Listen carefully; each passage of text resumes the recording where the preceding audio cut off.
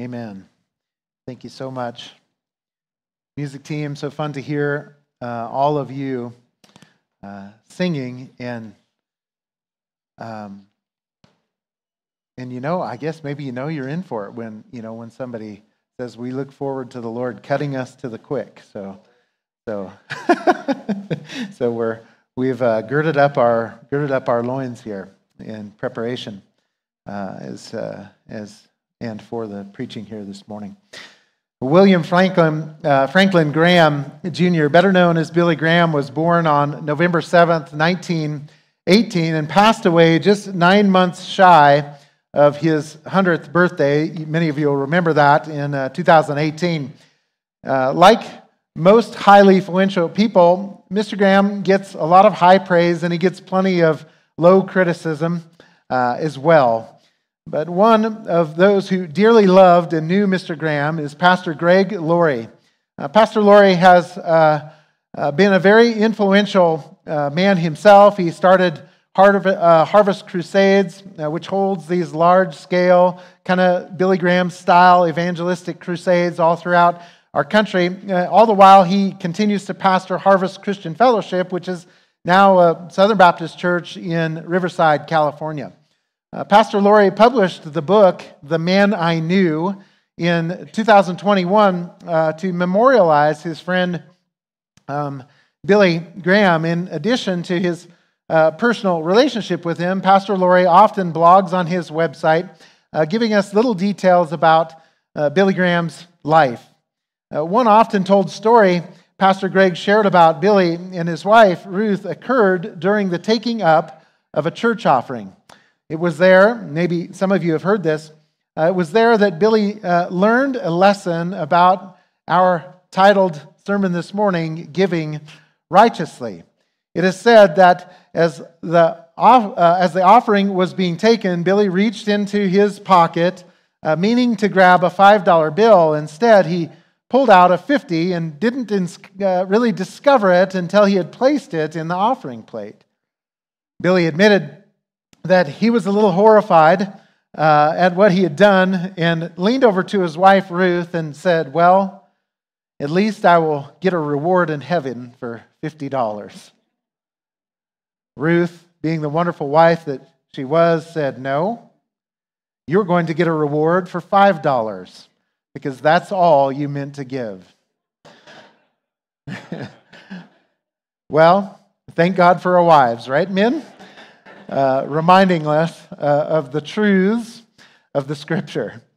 If you're joining Capital City Church this morning, we are preaching through the life of Christ, and if you can't tell by the theme of the psalm this morning and by the introduction, we are preaching on something that we don't often preach on, and that is giving. That is the blessing of giving this morning.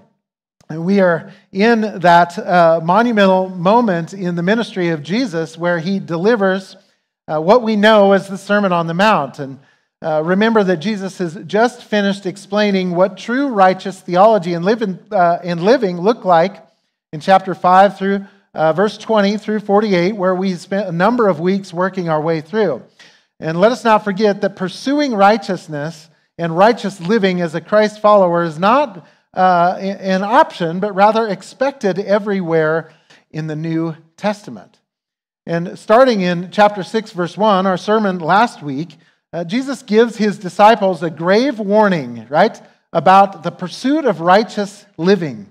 Effectively, right, after he has described what righteous living looks like, he goes on to say, beware, right? And we spent much time in grammar last week just thinking through the idea that the word beware there in the text it's an imperative, right? It means to get our attention, and if we were Greek readers or good ones anyway, we would recognize the imperative mood of his warning. Beware, Jesus says, of this. While you're living righteously, effectively, beware of hypocrisy and why it trades divine rewards for personal glory. It trades divine rewards for personal glory.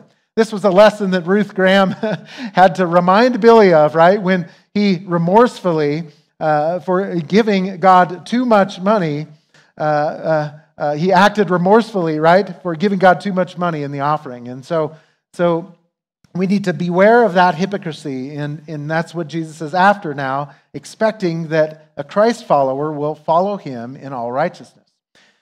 So after the warning Jesus gave in 6:1, and we preached through that last week, and if you'd like to catch that, you can always go online and do that. We're going to take off from verse 2 this week. And as we move our way forward, Jesus then gives us 3 examples of righteous acts. We will look at giving today, Lord willing, praying next week, and finally in this 3rd week, we'll look at fasting. Each example is not meant to be the only areas in which the Christian will be tempted to lose eternal reward. The principle, and that's why I wanted to really split that out last week and just talk about the principle here of doing things to get a reward from men or to look good to other people. And so that exists well outside of giving, praying, and fasting. And so we understand that what Jesus was teaching here is doing righteous acts before others to be noticed or honored by them always results in the loss of divine rewards. That's what we need to keep in mind. That's what each one of these sermons, whether we're talking about giving, right, or we're talking about praying, or we're talking about fasting, the idea is that you're going to be tempted to make yourself look good in these areas.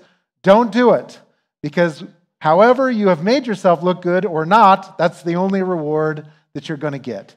And so it's a little repetitive, that what we're going to go over today, but I want us to lean in and think our way through what all of these things look like. So if you're visiting today, we're preaching on giving, and I couldn't help but notice lots of visitors, and there's a few things you kind of dread a little bit when you as a preacher, right? Like everybody has been taken advantage of in some way or shape or form in giving, or somebody has struggled through when we came up a few weeks ago on divorce and remarriage. Like, I'm not just jumping up and down downstairs in my study thinking, man, is this going to be a fun sermon to preach, right?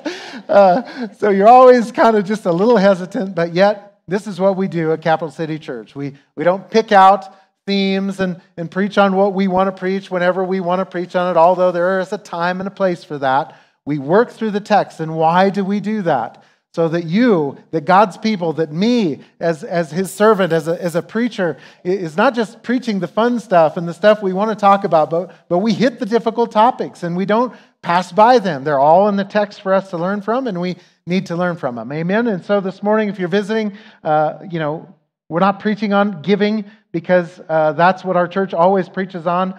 We just preach on it when it comes to us here in the text. And today, we're going to be learning that giving righteously yields divine rewards. So take a look with me at Matthew chapter 6, verses 2 through 4, where Jesus says, "So when you give." I want to pause here for just a moment and recognize that Jesus is always keeping it real. I often point this out, but you might underline the "you" there in your Bible and recognize that we don't have this in English unless you live in the South, and we certainly don't write it down in English. But here, that is not a plural "you."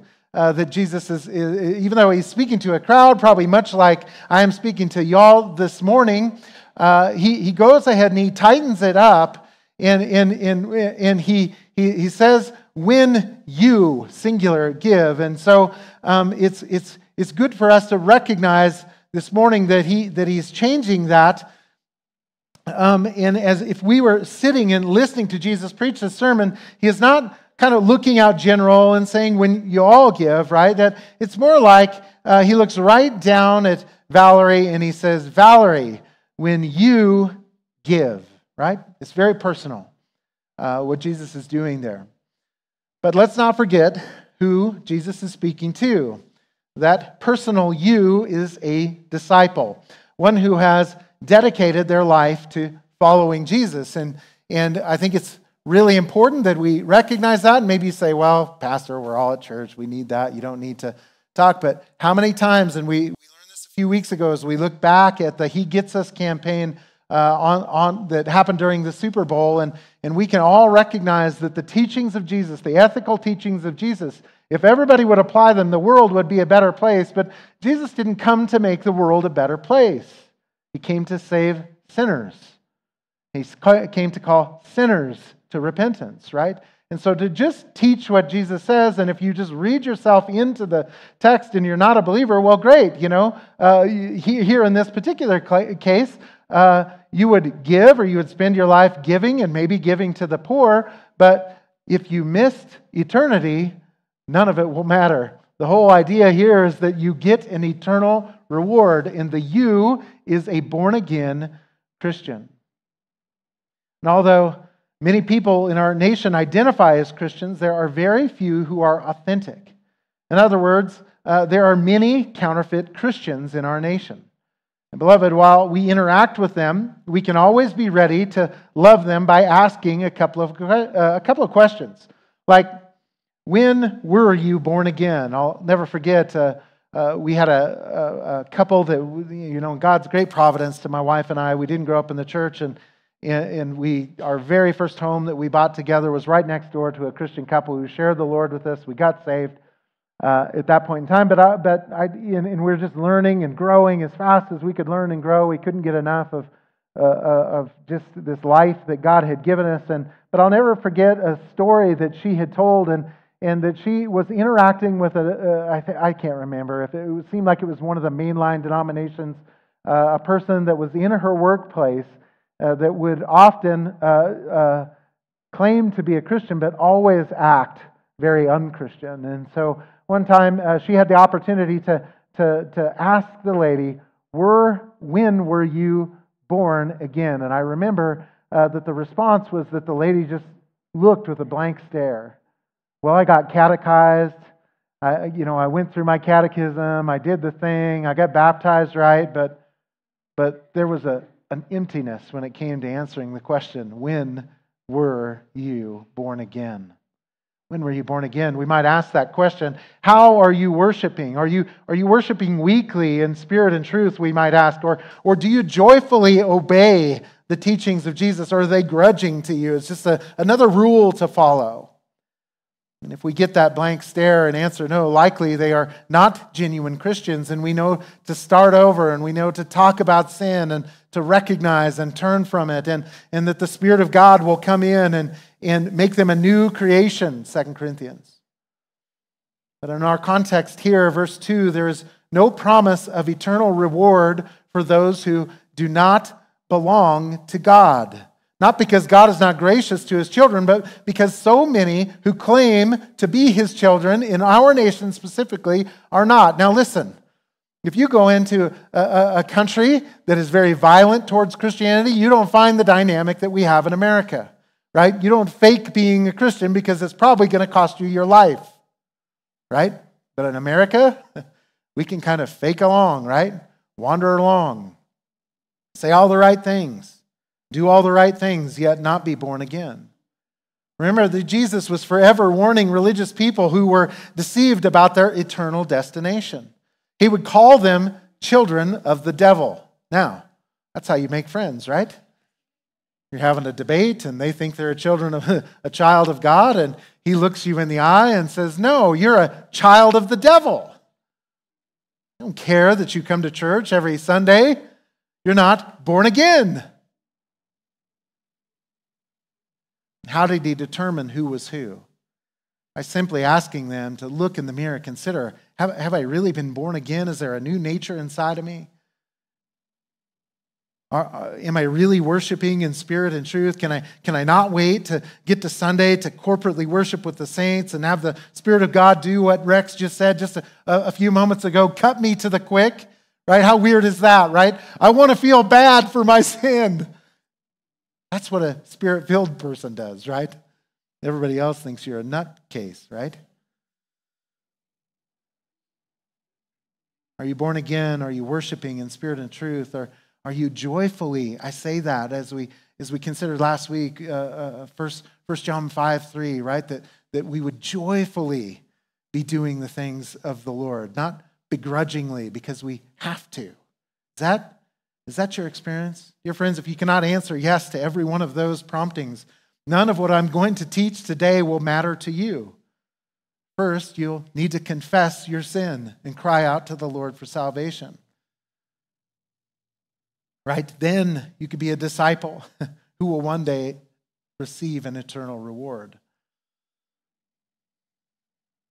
So it is when Jesus says, so when you give, he is speaking directly of sold out, born again followers, and he has narrowed it down to the single person in the singular. When you do this. Notice, Jesus does not say if you give, but rather when you give. As I mentioned a moment ago, a genuine Spirit-filled Christian will be joyfully doing what Christ has commanded. That is why Jesus says, when you give, right here in verse 2. And then here next week, it's going to be when you pray in verse 5. And then when we get on down to verse 16, it's whenever or when you fast, right? It's not if you do these things, right? It's when you do these things. And it's not ever because we have to do these things. It's we get to do these things, and the Spirit of God inside of us prompts us to do these things, and we do it joyfully out of a desire for obedience, yes, but not in the sense that you broke the rule, right? But I get to worship, I get to give, I get to pray, I get to fast. Everybody say amen, right? Especially on the fasting, right? I can't wait. Beloved, the expectation of a Christian or a Christian or a Christ-following disciple sitting at the Sermon on the Mount, or for that matter, listening today, is that they will be, in this case, giving. Before we get into the specifics of giving to the poor, I'll confess to you that I want to spend some time and talk about what it means to give in the New Testament church. So we'll get to the poor, and it has already, in some ways, been preached last week, and we understand the principle.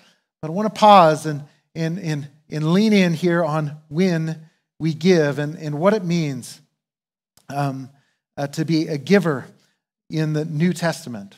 And why? Because all of our giving, regardless of its destination, is governed by the need to give righteously or lose a reward. So although we're going to get to giving to the poor, right? The principle that we are learning here is that if I give the wrong way in any setting, I will have lost my reward. As far as the New Testament is concerned, there are only two kinds of giving to be found in it. There is giving to the church and giving to the poor. Whether or not the individual Christian should exercise liberty to give to parachurch, lobbyists, or even mission organizations independently here, is what I'm saying, of their local church, the Bible has nothing to say about that. There's just nothing to say about it. It doesn't mean it's wrong. I don't know that it means it's right, but we have no way to govern it. We have nothing to come back to. What the Word of God teaches is give to the church and give to the poor. That's what we know, all right? The New Testament pattern is that people gave weekly to their local church, which had biblically qualified leadership, and then that leadership distributed the funds. Case in point, if you and I were in the Philippian church of the first century, the elders and deacons, that is the God-inspired, right, church governance, they're the ones that God has set over the church to manage all things or oversee all things in the church. They are spiritually and they are ethically qualified. And they would have been the ones responsible, right, for the oversight and the distribution of the weekly offering. They would have determined and they would have set aside how much was going to missions, just like we would do here at Capital City Church. Their missionary in Philippians and in this first century church, as we know, was the Apostle Paul. Then the elders of that Philippian church, through Epaphroditus, likely a deacon in that setting, sent the gift to the missionary, right? That's the pattern. So first, we think about giving. When we think about giving in general, we see the pattern. People came to church, they gave. The people who were qualified to oversee that giving and distribute that giving is all explained for us in the New Testament. But let's lean in just a little bit more and let's just ask the questions that we should always be asking of the text. When we think about giving, let's answer who, what, where, when, why, and how we should give. We've already answered the who. We know Jesus is referring to those who follow him when he says, when you give. The second question is what you give as a believer. And we do not have to wrestle too hard to answer that question, right? The context here is giving to the poor. And what do most people have if they are not poor? Simple question. If you're not poor, you have money, right? And so we don't have to do a lot of exegesis here. We don't have to do a word study or anything else, right? The context drives that what we give when we come to the church is money. There you go. All right. Thanks for all your help there, right? It's not too hard, right? And not that we wouldn't be helpful to volunteer some of our time or efforts to those who are impoverished. I'm sure it would be a huge blessing, right? But what Christians are to give is money. We now know that the who, right, are the Christians, and the what is money. The next two questions are where and when should Christians give. First, let's talk about where we give. And to get there, and you might turn here if you want. We're going to be spending some time in a text here, back and forth in 1st and 2nd Corinthians and Romans. I don't know. I'll have it up on here on the screen. Lord willing, I will. Sometimes I forget to put it in. And then I say that, and the people in the back are like, no, you don't. You don't have it in. And then they look bad, and I don't. But it's really my fault. So anyway, back to it, right? So we're going to be in 1 Corinthians 16. We're going to be in 2 Corinthians 9. But right now, just by way of kind of setting the stage, where do we give, right? If you could just kind of erase all your thinking about where to give and just say, okay, well, I'm just reading my Bible. I want to know where to give. I know I'm a Christian and I know I'm supposed to give money. Where should I do that? Well, Romans 15, 25 through 26, Paul is writing to that Roman church, wanting to get back to them. But first, he's got to go to Jerusalem. And he says in verse 25, I'm going to Jerusalem serving the saints for Macedonia and Achaia. So these are the churches of Thessalonica. This is Philippi. All these are in Macedonia. Achaia is more down towards for Corinth and all that. But anyway, for Macedonia and Achaia have been pleased. I think that's such an important thing. You might just pause, and if you've turned there, you can underline that. How is it that they were giving? Begrudgingly? Oh, we have to do what the apostle says. No, they have been pleased to make a contribution for the poor among the saints in Jerusalem.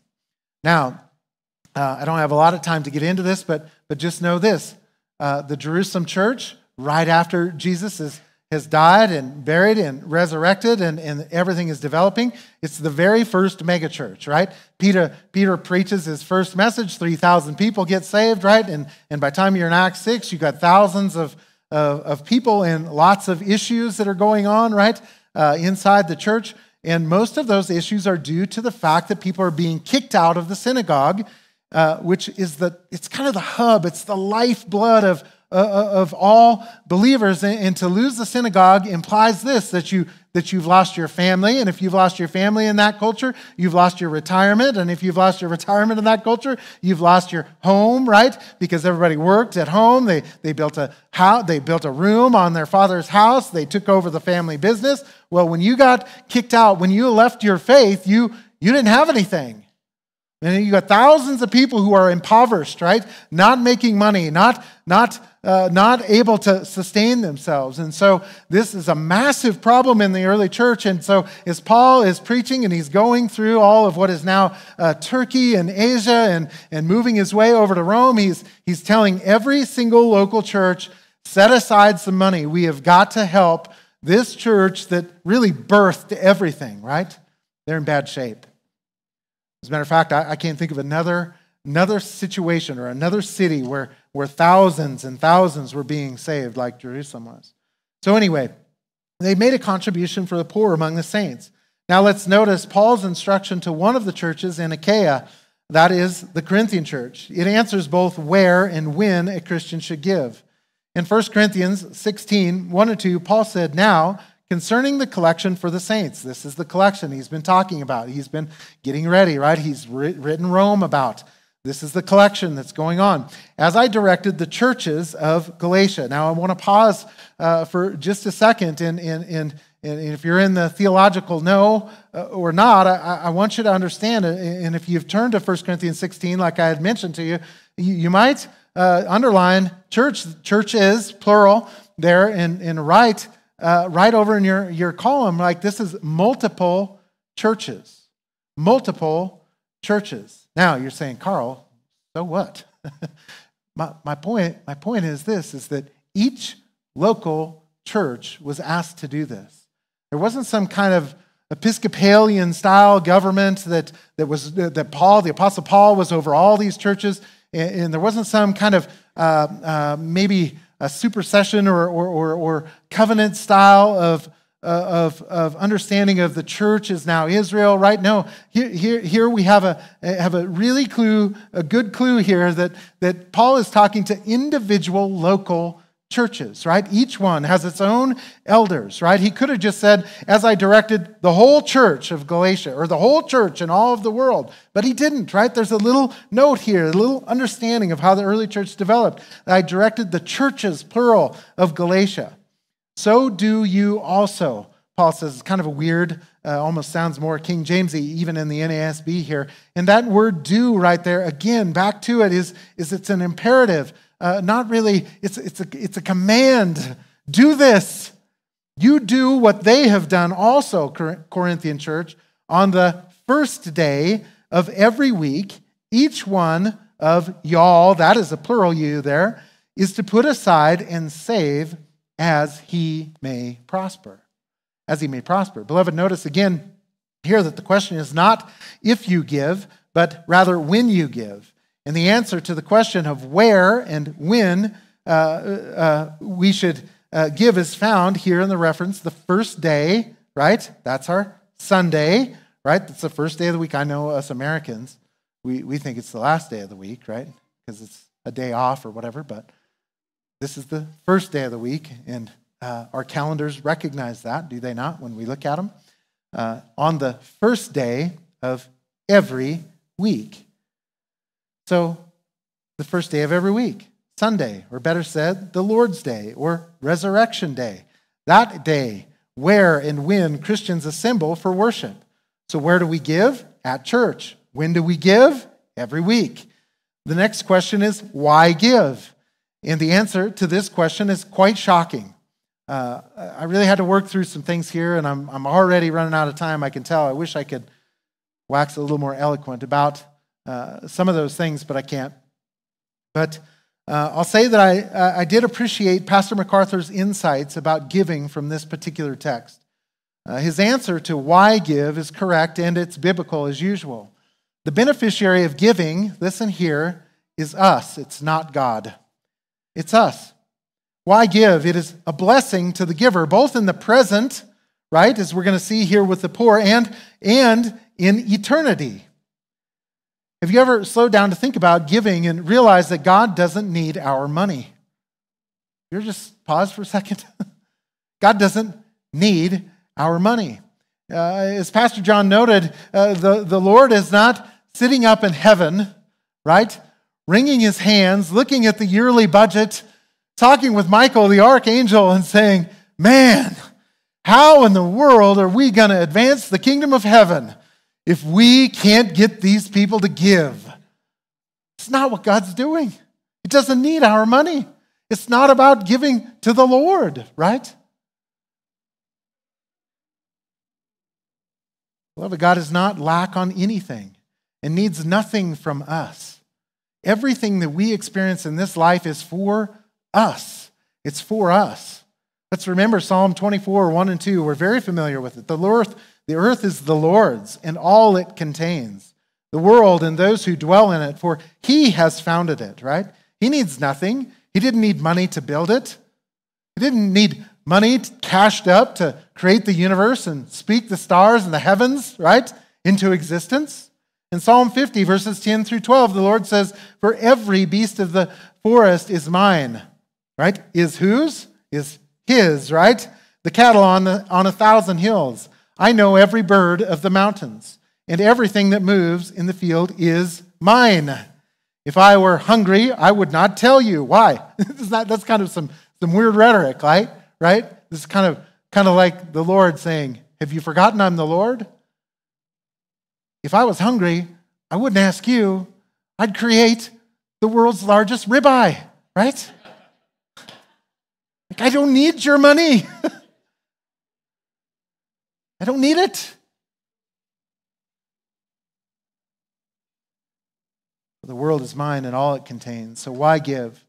God doesn't need it, but he desires to bless the giver in the now, and if done without hypocrisy, also in the eternity. Proverbs 11:24 and 25 says this, there is one who scatters, and I'll pause. We live in Wyoming, so I think we're a little more aware of what the imagery is here, right? But the imagery is of a farmer, right, who takes his seed and the ground has been worked and it's prepped, right? And he takes the seed in his hand and he begins to scatter that seed, right? He sows that seed. And this is what Proverbs is saying here. And we might imagine, just for a moment, imagine that there's just one man and one woman left on the earth and they have like just enough seed in their hand, enough wheat, maybe seed in their hand, that if they wanted, they could mash it all up and maybe make a slice of bread before they died, right? And they really like bread. But on the other hand, there's just a lot of turkeys running around, and they know that, well, we could eat turkey, right? And the idea that the sower has to kind of imagine for a moment is, well, do I crush up this seed right here, this little seed, and do I eat it now, or do I go ahead and I sow that seed and I put it in the ground, and then what grows up in place of that seed is a head of grain, right? And that head has many seeds on it, right? And then next year we could plant more seeds, which would be more food. And this is the idea that the writer here in Proverbs is saying, there is one who scatters and yet increases all the more, right? If I died to the idea of eating my slice of bread today, this spring we'll have a field of wheat. We get it, right? This is not hard for us to understand. But I want us to wax on this a little bit and take a little time, because this is what the principle of giving that we find in the Scripture. There is one who scatters and yet increases all the more. And there is one who withholds what is justly due, and yet it results only in want. Who's the second person? The first person says, I'm going to deny myself. I don't want the piece of bread right now. I'm going to just eat turkey until the harvest comes, right? The second person says, no. I could never do that. I must hold on to these few little grains, and then I'm going to consume them. And then when the harvest comes, he looks around and there's nothing to eat. We get the imagery. There's one who scatters, yet increases all the more. And there is one who withholds what is justly due, and yet it results only in want. The generous man, this is typical Hebraism, right? Here's another parallel, same teaching. The generous man will be prosperous, right? Notice there, might be prosperous, will be prosperous. The one who sows it, who gives it away, right? Who plants it in the ground, he'll be prosperous. It's simple, right? And we can think of John 12, I think oftentimes with Nathan, one of his favorite verses, right? That if a man were to die and go into the earth, Jesus, and come back, right? That much fruit would come from that. It's all the imagery of farming. Consider 2 Corinthians 9:6. Now this I say, he who sows sparingly will also reap sparingly. Makes sense, right? Put one seed in, get one head, one kernel, right? One head. He who sows bountifully will also reap bountifully. Beloved, why give?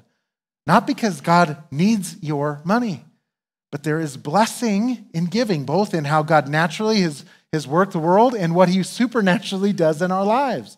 There's a blessing. He will do it. Who is to give? Christians. What are they to give? Money.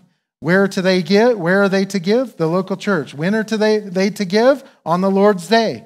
And why are they giving? Because God promises to bless the giver.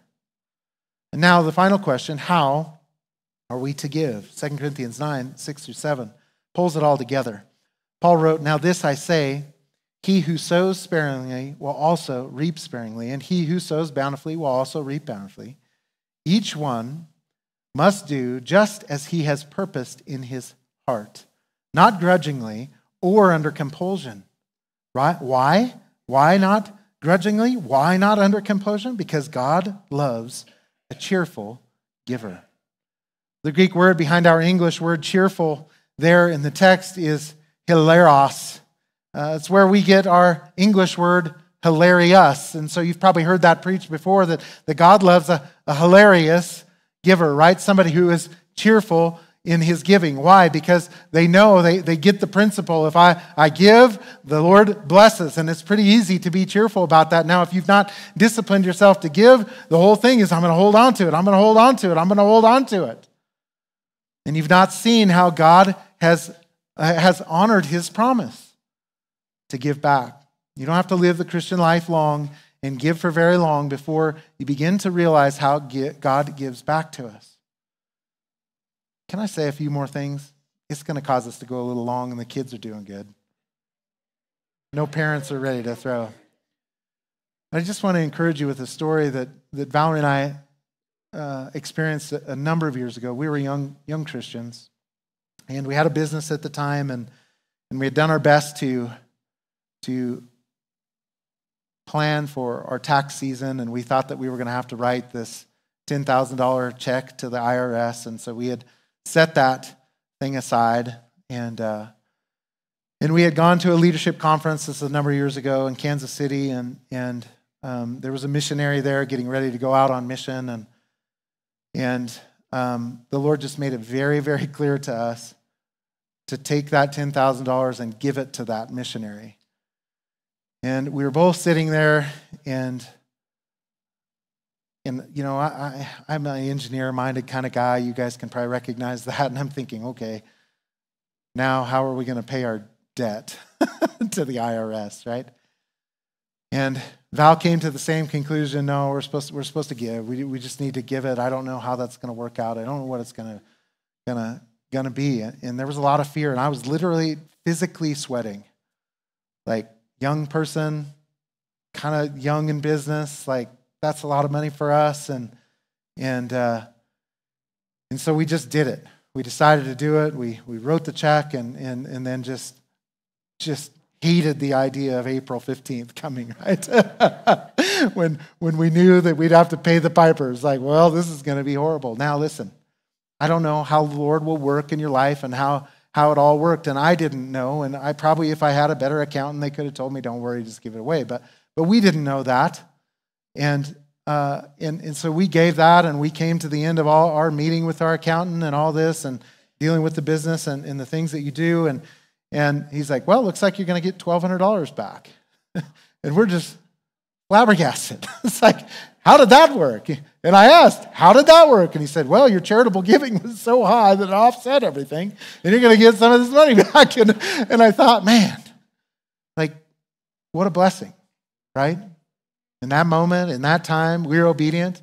And listen, here, beloved, that does not happen every time. It doesn't mean God would make it happen every time. But for us in our walk, and when we walked in obedience right there, God knew how that was going to work out, and we celebrate. Now, had it not worked out, and they said, "Well, gosh, looks like you're going to owe $12,000, and we said, "Well, we have $1 in the bank." You know, we just said, "What's the payment plan?" And we'd have been okay with that because we were convinced that we knew we were supposed to give. Are you tracking with me? All right? God doesn't have to do anything for us. Let us live another second. Give us another piece of clothes or another paycheck ever. We don't deserve any of that, right? But yet here is this principle in the text, right? Give and receive. Pressed down, shaken together, running over. It's going to take some faith, right? How do we be hilarious? How do we laugh when we begin to experience God's blessing? How when we walk in faith and we see how God provides, we are those who can be cheerful givers. I'm always reminded of Habakkuk, that minor prophet, and one of my favorite chapters and what has helped me form my worship as it pertains to giving and life and getting and blessing. Habakkuk comes back there, I think it's in chapter 3, and he has this wonderful prayer, and it essentially goes something like this. If there is no bleating in the stalls, no bleating of sheep, if there's no sheep in the stalls, there's no figs on the trees, yet I will worship you, right? That's our attitude. I don't deserve anything. Yet we look at the text and it's like, give and receive. Wow. And then you do it and you go, wow. And then the next time you give, you're like, this is cool, right? And you're a hilarious giver, right? Are you with me? All right. So that was like a 5-minute diversion. Now we're back. All right? That's how we become cheerful givers. And Paul answers that in 2 Corinthians chapter 9, verses 8 through 11. How do we be hilarious givers? We're right there in that same text we've been in, 2 Corinthians 9. God is able to make all grace abound to you. Just pause for a second. The word grace, right? Charis, you could translate it gift. You could say, God is able to make all gifts abound to you. How can we be cheerful givers? He can make all things abound to us, right? So that always having all sufficiency, right? Don't worry about it. We're going to get to that in chapter 6, right? Don't worry about what you're going to eat or what you're going to drink or what you're going to wear, right? The world worries about those things. Your God loves you.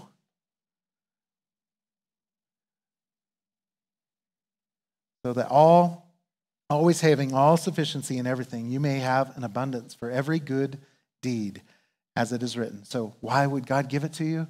And why would he make hilarious? So you can turn right around and do another good deed with it. Make sense? Just plant that seed, man. Don't get fearful. Just put it in the dirt. I promise it's coming back, right? And it goes on to in verse 9, as it is written, he scattered abroad, he gave to the poor, his righteousness endures forever.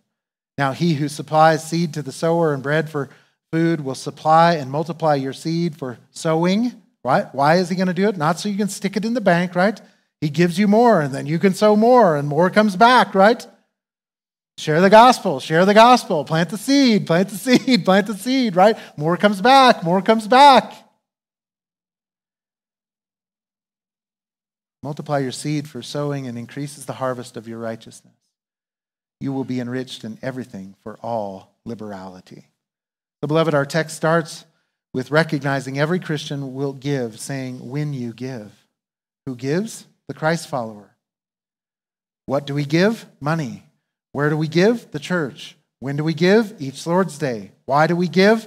Because God blesses the giver. And how are Christians to give? As we purpose in our hearts, because God loves a cheerful giver. Amen? Now, we're not even to the text yet. Are you excited about that? I got to hurry. But I do only have a page left of notes. So, Mom, just hold on. We're going to get there. So here it is in our text. Now, as I mentioned a little bit ago, there are basically two kinds of giving found in the New Testament. Both are offerings. One, as we just studied, is given to the church. The other is going to be personal and individual giving to the poor. So we're out now of the corporate church setting, right? And we're into an individual setting. When I was about 24 years old, I went to Mexico on this missions trip. And the missions trip was really just to plan another missions trip.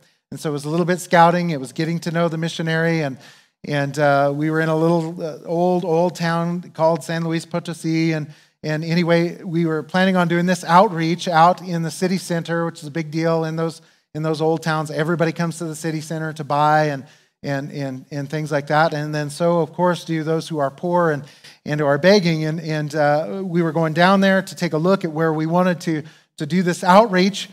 And while we were walking along, a man, very poor man, came up to me, and I was really uncomfortable because I'm a weird white dude from Wyoming, right? And I don't know what to do with myself, and I've never had anybody ask anything from me because I'm from this affluent town in Laramie, and there's no beggars because you'd freeze to death in Laramie, right? And so new situation, and he asked for money. I didn't speak Spanish, but the missionary was there with me, and I thought I would just kind of like go away uncomfortably, I don't know if I had a plan, but that's probably what my plan would have been.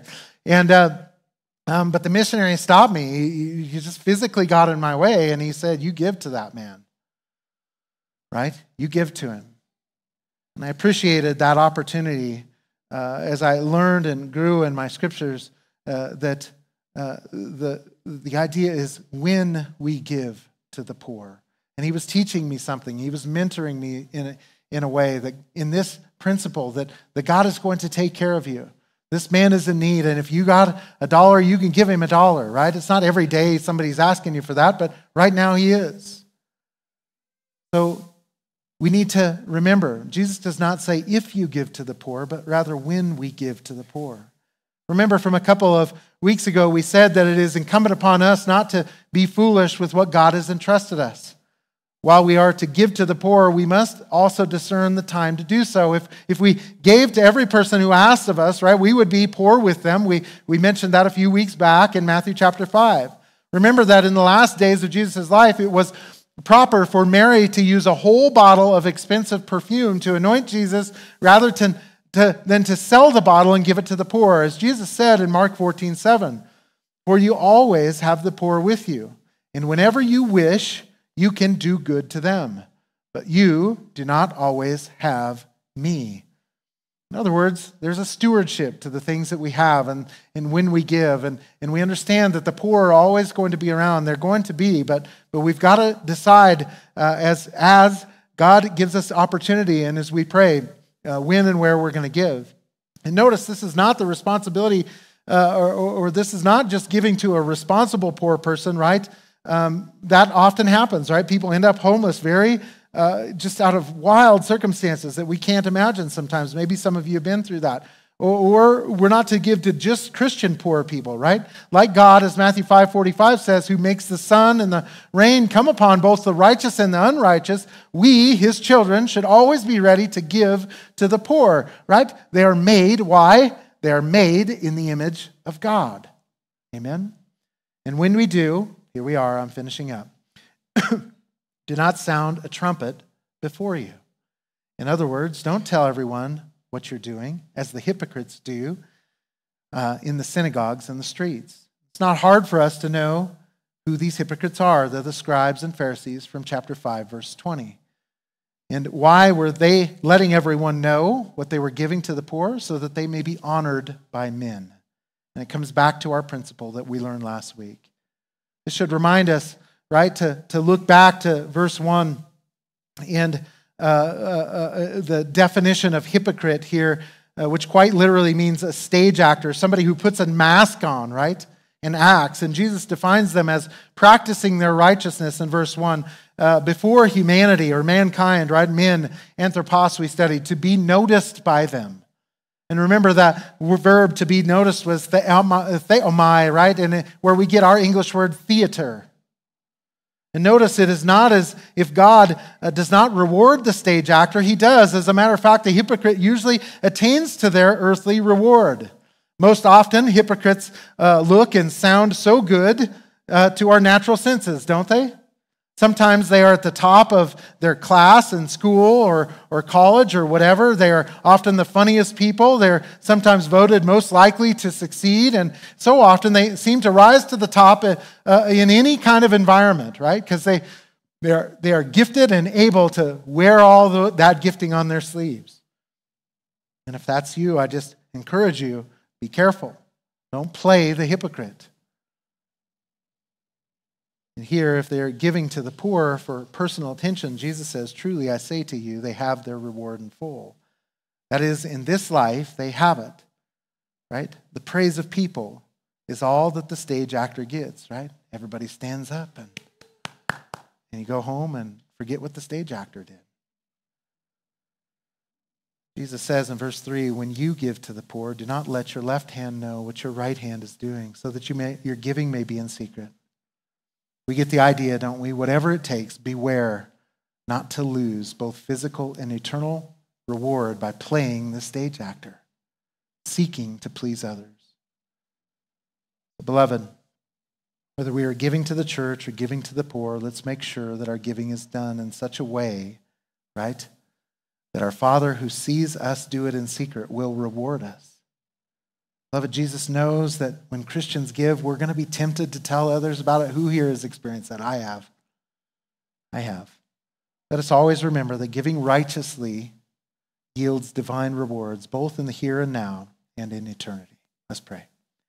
Father, I thank you for the patience of your people to get through this little bit longer of a sermon, that we might be well reminded, Lord, that you are so gracious to us, that we deserve nothing, yet you give and you give and you give to us.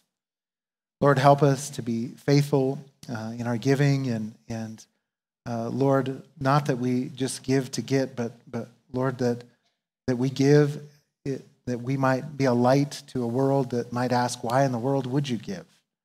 And then we are always ready, Lord. Help us to always be ready to share the story of how you gave to us, Lord, your Son, when we did not deserve it. Lord, this principle of giving is such an amazing principle that we can live and be joyous and cheerful.